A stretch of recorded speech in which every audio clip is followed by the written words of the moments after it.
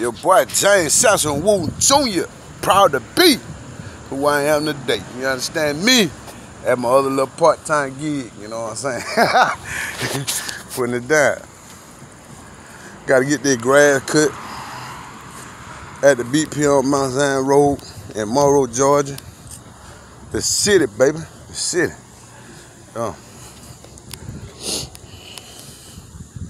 Gotta get this shit done. Be having to cut all this shit here alongside here. Yeah.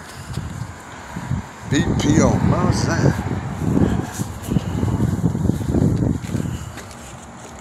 Man, I was standing out here smoking me a motherfucking cigarette, you feel me? And as I was smoking my cigarette, some bum, a guy that was homeless rather, walked up here to the ice cooler right here, and there was 2 white cups sitting up on top of it.